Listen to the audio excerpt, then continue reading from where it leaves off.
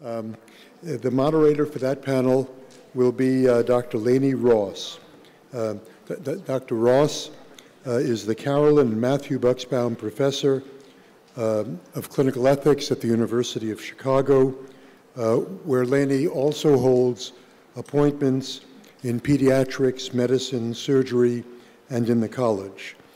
Dr. Ross has written 4 very influential books, including Children, Families, and Healthcare Decision-Making, another book called Children in Medical Research, Access versus Protection. More recently, she worked with Bob Veach to write the 2nd edition of the great textbook called Transplantation Ethics, and then wrote Defining Death, The Case for Choice.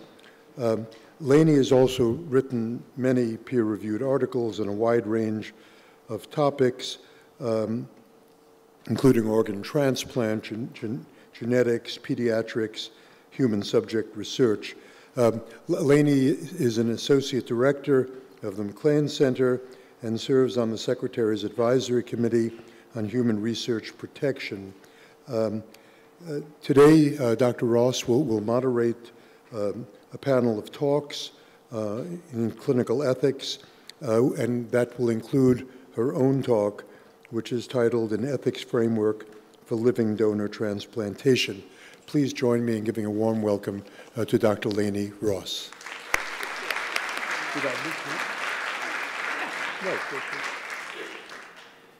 So it's great to see all of you back. It's great to be celebrating the 30th. I think I missed the first 5 because I was still in school. Not trying to say I'm young. I color my hair for the purpose. Anyway, it's my real privilege to start. We're actually, Laura Roberts is not able to be here today, so we're not going to have her give a talk. David Cheetemeyer is actually going to give some of her remarks later because she sent them to him, but we're going to do that last. So just for those of you who are trying to keep track of the order of the program. So I'm going to begin with Laurie Zoloth, who I am thrilled has become a colleague here. We had to steal her from Northwestern. So Laurie is the Margaret Burton Professor of Religion and Ethics. She's also the Senior Advisor to the Provost for Programs on Social Ethics here at the University of Chicago. She has a scholarly interest in bioethics and Jewish studies. She's been the president of the American Academy of Religion, the American Society for Bioethics and Humanities. She's worked with NASA. She's actually worked on the DNA Recombinant Advisory Committee. We got to overlap for about 6 months. She's also been on the executive committee of the International Society for Stem Cell Research. Professor Zoloth also served as chair of the first Bioethics Advisory Board at the Howard Hughes Medical Research Institute and has testified in front of Congress, the President's Commission on Bioethics, and state legislatures. Today, Professor Zoloth will give a talk titled, May We Remake the World, Gene Drives, Malaria, and the Limits of Nature. Please join me in giving a warm welcome to Laurie.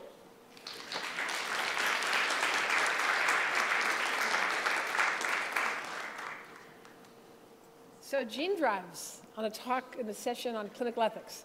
One of the things I want to convince you is why you need, as clinicians, to know about this, okay? Fair enough. Thank you, Lainey, and thank you, Mark, for the invitation. And here's my plan of talk. So first I'm going to talk about one very curious idea, a new idea called gene drives. They're a natural occurrence and they're synthetic forms, then I'm going to move from gene drives into why we need such a thing, a crazy new genetic intervention, using genome editing, and to the problem of malaria, the central problem of malaria, and the history of malaria as a failed policy, a failed healthcare policy, and what we should do about it. I'm going to talk about the ethical issues in applying the theory to the practice and give a brief description of Target Malaria, which is a not-for-profit academic consortium I'm involved in. And I'm going to talk a little bit how hard it is to make policy in the face of sincere and serious competing ethical and theological appeals. And then I'm going to say thank you. Okay, fair enough? We're ready to go? Plan to talk. Okay. So this is Christy Hall. This is a Royal Academy retreat center in England, right near Bletchley Hall, which you know from the war. Christy Hall is where they get people together, like scientists and me, to talk about things like cutting-edge issues in genetics, okay? So you've all been invited to things like this. I know you, you're ethicists. You're invited to come and talk about the ethics of something new and revolutionary at beautiful places like this. And I was there to talk about gene drives. Gene drives, and ask the question, are gene drives ethical? Now, what's a gene drive? Since 2003, Austin Burt, native of Ontario, a very malaria-ridden place in Canada, who teaches at Imperial College London, had been thinking and putting forward this idea of using nature itself to manipulate epidemics that naturally occur. Gene drive is when the laws of Mendelian genetics are broken, and there's a preferential inheritance of a particular gene that goes on from generation to generation.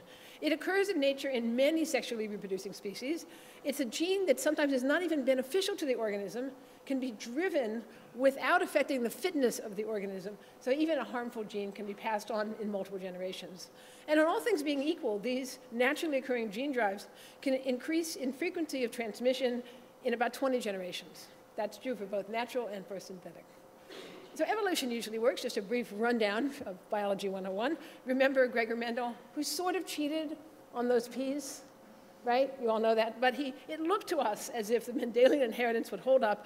On average, you know that you've got about a 50-50 chance of inheriting a gene from one of your parents, right?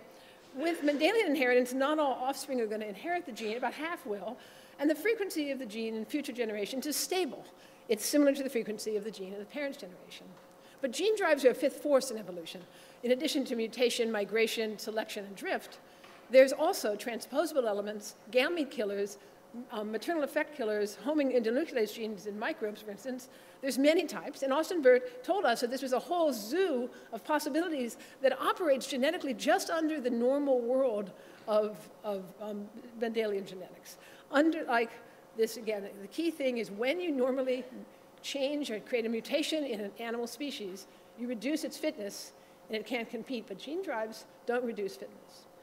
And so he thought, here's an idea to use a synthetic gene drive to suppress a population, to knock in or knock out genes to change a phenotype, more biting, less biting, to change a host feeding patterns from human to animal, for instance, to create a different phenotype that doesn't get malaria, or doesn't get the plasmodium, or to change the vector competence. So these were the kind of things that this entomologist geneticist was thinking about. Now, the basic criteria for the development of gene-modified organisms is all about sexual reproduction. They have to sexually reproduce. They have to do it quick in a relatively short generation time, so not people. The driving element has to remain stable across multiple generations and not drift. And the population structure at the end has to be appropriate to the desired outcome. So you want to eliminate an entire population, you better know what you're doing. So these are designed to change populations. Two ideas are being thought about now. When before CRISPR's, there was talons and zinc fingers. Now with CRISPR-Cas, you can create easier breaks and repairs with your endonuclease and make both of the sides of the double-stranded DNA heterogeneous into homogeneous matings. With a construct, you can replace with a matched sequences plus the capacity to always cut and replace. Because what you do is you not only replace the strip of gene that you want to change, you also take the cutting apparatus along with you. That continues to stay in the genome by 20 generations, as it said. So it works like this. You can see normal sexual reproduction, and the effect of a gene drive is if an individual is equipped with one, it will push its unique trait to nearly 100% of its offspring. And then the process keeps repeating and repeating and repeating until every single organism has the engineered gene. So Burt has this idea to use what's called a driving Y chromosome, and you can see a little picture of the driving Y chromosome, and how that works is that it will take a gene, a sequence that's only on the female gene and shred it, and then no females will be born. All offspring will get the inherited gene, no females born. Now, why is this important? This is tricky. This is messing with nature. But why? Well, because of malaria. Malaria is a very serious and sometimes fatal parasitic infection that occurs and still occurs in nearly 100 countries worldwide. They have high fever. People get high fevers. They get crushing bone aches. They get anemia. If the infection is severe, Then it crosses the blood-brain barrier. The falciparum malaria plasmodium can lead in coma and death. It disproportionately affects the poor, and it disproportionately affects children in low and middle-income countries in sub-Saharan Africa, South Asia, and South America. And still to this day, between 500 and 400,000 deaths a year, 2 million infections a year, a child dying of malaria every 2 minutes. Now, all human malaria is caused by one of only 5 protozoan parasites of the Plasmodium genus, and it's carried in the gut of the mosquito. And then, of course, when the mosquito bites you, it gets transmitted. Very complicated thing to figure out. Female mosquitoes only need blood meals to mature the eggs after they're being fertilized, and only older females with the capacity to produce bites. So we're after older females. What can I say? Okay. There's 3,500 species are responsible for the majority of African deaths. Only 3 of them are responsible for the majority of African deaths. There's lots and lots of different species of mosquitoes. They are everywhere. They are in Chicago. They are highly adaptable. And many of them are the Anopheles. Most of them in America are Aedes aegypti that carry Zika and dengue. But Anopheles are also widespread, particularly in the Midwest. They only need 1 teaspoon or 1 bottle cap to breed. And the whole thing can dry out and be discarded in a pile. And then with the first rain, it can, once again, the eggs can hatch. The meals vary by species, but human blood is preferred by Anopheles almost entirely. And only one of these many mosquitoes is the most significant in sub-Saharan Africa, and that's the mosquito Anopheles gambiae. It's the primary vector of Plasmodium in sub-Saharan Africa, and it carries the worst form of the illness. Particularly, it's infected with falciparum malaria, not vivax. And it is a very efficient carrier. It bites frequently, it knows just where to go, and it has the capacity to adapt with the organism very quickly, so the cycles are fast. Now, it was hard to figure this out. Malaria co-evolved with primates, and as you can tell that the long traces, the long mark of trace of death in human populations because of the Duffy negative cells. If you are someone with African-American ancestry, then you're more likely than not to have Duffy negative red blood cells, which means you can't get vivax malaria, which will become important in testing later, but you can get falciparum. The falciparum is a much worse kind of malaria. G6PD, thalassemia, and of course sickle cell disease likely are responses to that malaria infection. There was a long inquiry to figure out the etiology, and it's a really unlikely story that it's a mosquito and it's inside. Just when people were thinking microbes, disease, organisms, germs, they had to rethink it and think parasites, mosquitoes, intermediate vectors, right? And it took a long time to figure it out. But at the end of the 19th century, they still knew what to do. Quinine, drain swamps, screens, bed nets, avoidance of night exposure, larvae and insecticide, and finally moving away. One of the reasons there was a great migration to Chicago, right, was because there wasn't malaria here by the 1940s. There was malaria in Louisiana. University of Chicago, by the way, small detour, was at the very center of research on malaria. 2 University of Chicago scientists, Lowell Cogshaw and Alf Alving, anyone know these people? Right? Were enlisted and they ran the trial at the Stateville prison for malaria, infecting prisoners with malaria to get them sick, to test drugs that they had found when they captured Germans. They found chloroquine, and they tested it to make sure that it was safe to use.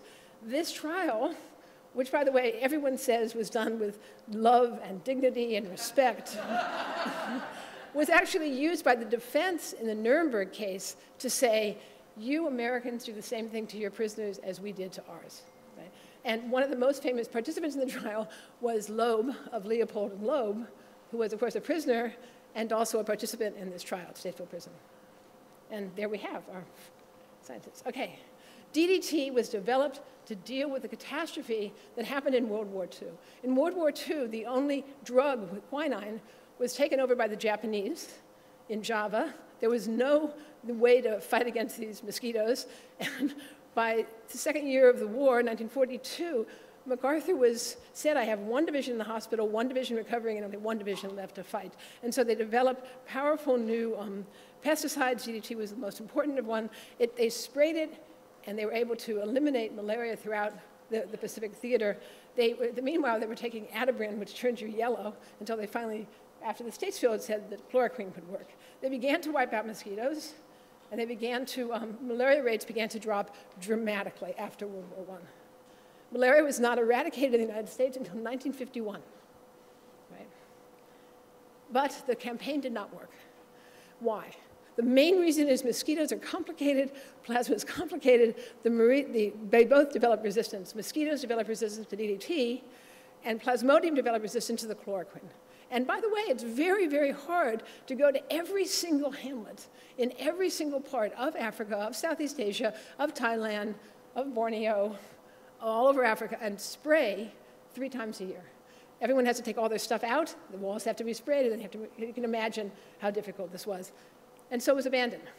Around the same time this happened, Rachel Carson wrote the first bestseller on ecology and alerted us to the fact that the very thing that made DDT so persuasive, it stayed on the walls for 4 months, meant that it also stayed in the food chain a disturbing amount of time. And this was one of the reasons why people first began to think ecology, environmental, and they resisted the use of DDT. As I said, there was already resistance, but this was the other kind of resistance, political resistance. Carson concluded that DDT and other pesticides had irrevocably harmed animals, especially birds, with poor shells, and contaminated the entire world's food supply. And so DDT was banned, no longer able to be used, more pelicans, and many, many more mosquitoes. So we're at a stalemate. The current methods for malaria control, as I said, are late 19th century. They have 2 themes, drug therapy and vector control. The focus is always on vector control. And the mosquitoes have developed resistance to every single thing that human beings have tried, even to the newest drugs, developed, by the way, in the Cultural Revolution by the Chinese, artemisian, and to combination therapies. And then bed nets, you think. When you think what a 19th century solution that is, bed nets are very problematic. One is they have other uses that are more valuable to people in sub-Saharan Africa, like they're really good to fish. And if you have the choice between putting a bed net over your child and fishing to feed the other 5, you might make that choice too. They also need replacement. Babies poop on the bed nets, they get dirty, people scrub out the insecticide. They're very hot. They look like shrouds, and so in many cultures, you don't want to sleep under a shroud. They had to dye them green to fix that.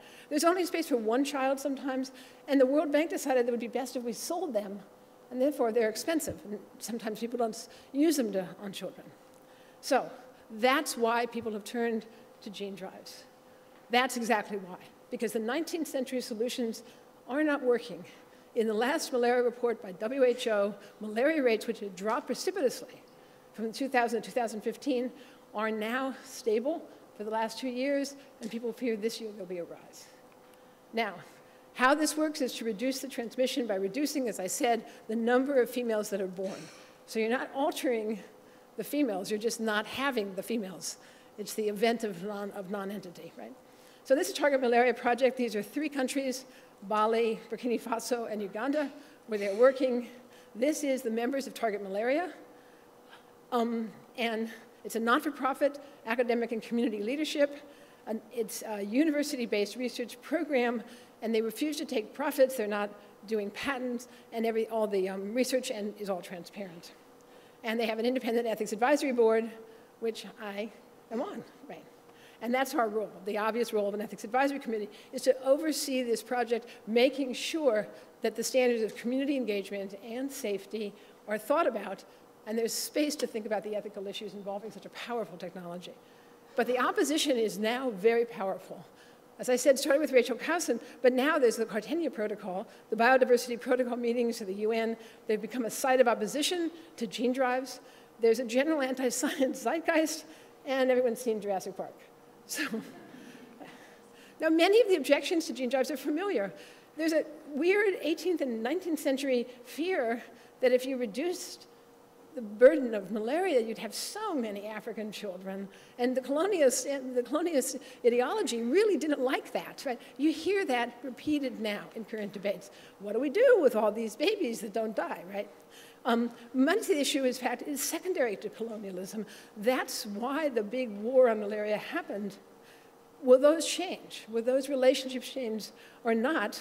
And people are worried that people will go in and make a profit. Many different publics need to be part of the project. There's a real stress on community involvement. The problem is, it looks just like every other European idea or American idea to go in and interfere in the lives of others, and it's opposed for that reason. There's theological issues as well. Of course, I'm a scholar of religion. I see them everywhere. Nature is seen as unfinished and unproblematic versus nature as sacred and untouchable. Notice those two problems have long existed with science. It's the assault on vaccines is the same drama. Is natural law valid, people ask, if you can rewrite the book of nature? On the other hand, can you turn from the blood of your neighbor? How does it feel to be in an auditorium watching children die, being aware of the death of children? And finally, there's complicated religious systems in African tribal communities have to be understood and respected. Now, how did bioethicists respond? Well, our old traditional method. We all went to a Silomar. You contain infectious agents, you do a controlled release, you do a stepwise breeding, first in the lab, then in a lab in the country, and then a small-scale field release, then a large release. This has been done before. The cassava mealybug, cassava plants were found by the Jesuits in Latin America, brought over to Africa, seen as a crop for women, but then someone brought over the cassava mealybug, and the cassava mealybug needed to have its wasp that killed it brought in to keep the ecology right. And that's been done. That cassava mealybug project is a very interesting project because you had to take everything from the environment, the cassava, the bug that ate it, and the bug that ate the bug that ate it, right? And it's worked pretty well. That was done in a similar place in Africa.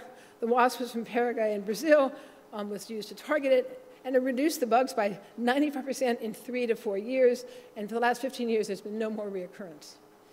But the trouble is they may not be able to be reversed. The first theory in gene drives, a talk I gave last year, was you could have a recall or a reverse drive if things went badly wrong. But science is pretty tricky, and it turns out you can't do that.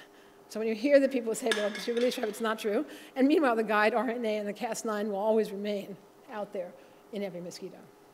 The first time, a relatively easy technology, which, by the way, you can buy this, the parts yourself for $10K on eBay, I've been told, that is deliberately constructed to have a large effect and not be contained. It's the opposite of all of our regulations. It's supposed to spread everywhere. It's the first time that it can be done cheaply and by anyone, okay? Now, a lot of people have come to this point and said, uh-oh, we need ethics reviews. So look at all these people that all of their reviews have been, I've read all of them. The most important one, I think, is the African Union, hence it's going to be in Africa. But the National Academy of Science had a very extensive review that I recommend you take a look at. They draw attention to the fact that historians of science and engineering saw how discoveries related to theory, observation, and technology change our understanding of the natural world. Notice this theological focus on the sanctity of the natural world that ought not be changed, right? The breathtaking pace is noted, and not surprisingly, the depth, breadth, and practical implications of scientific advances in gene drive research are simultaneously raising many challenges at the interface of science and society, to put it mildly. You can just imagine the implications if this is used not just for malaria, but for other insects, right? Now, the regulatory structure is the one we're all familiar with. It's taken from the structures of the Silomar. When ethicists see a problem, we too have our hammers, and that is autonomy, and that is consent, and that is to find a historic, universally applicable rule, a categorical imperative, and in privacy. We like what we know, and we can comment about what we know, and therefore we've tried to use the same language we've developed as we consider the ethics of any other genetic intervention. But no one has mentioned a very important problem. One is there's no money to do anything. It's historically, WHO has had 50% of what they've asked for, 50% of what they've needed, and probably this would be this case too.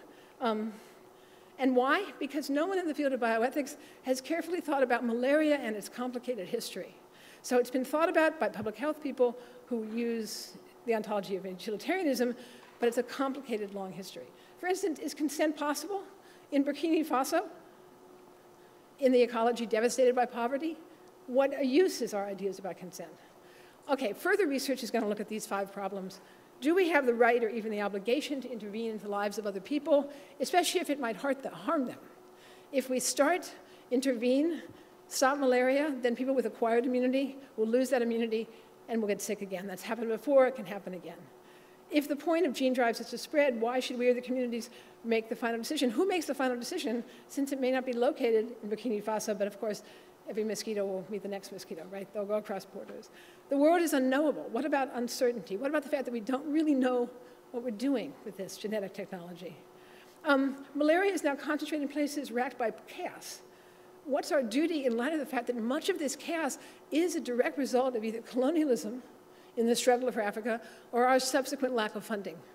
And what virtues ought to guide our acts? I'm going to suggest fidelity might be a core virtue. Is that possible? Maybe make the world. Apparently we have. We will. And yes, we should make the world. And why is this important as a clinical, why am I in the clinical section? There's one reason, because of global warming. Here's the map of climate change. Here's the estimate of world malaria burden and the estimate of world poverty, right? These boundaries are unstable because of climate change. Mosquitoes like it wet, they like it hot, and their range will expand. So mosquitoes' range is growing, including the Gambia. Regulatory authorities and oversight at the borders have been cut back. They only check the holds of ships twice a year now. Global warming drives migration, and refugees which carry the plasmodium, warmer weather speeds transmission and replication, and malaria is a disease of poverty and of chaos, and our world has plenty. So I want to say thank you to all the people who have helped me learn this much about homing endonuclease. And then I want to say during this talk of 20 minutes, 10 people, usually children, have died. And here's the faces of some of them. Thank you.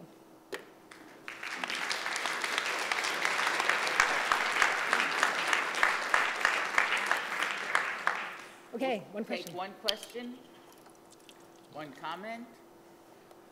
One horrified scream. Right. I guess you spoke fast enough to leave us That's right. speechless. All right, thank you very much, Laurie.